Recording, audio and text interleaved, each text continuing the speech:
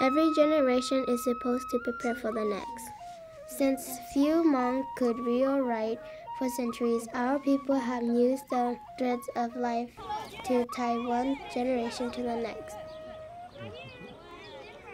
Hmong women have always played an important role. It is a gift from the heart, made with the hand. It starts early. It is normal for grandmothers to hand stitch a nya, or baby carrier, for their expected grandchild. The nya is used to keep a baby close to its mother, and that thread continues.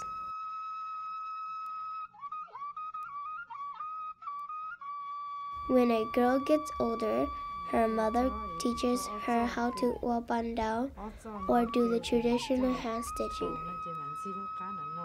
Often, the only words spoken are instructions. The beauty is in the unspoken.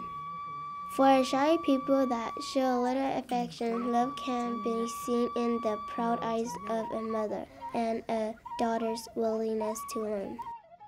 Together, young girls and their mothers create beautiful Hmong costumes that young girls would wear to New Year's celebration to find a mate.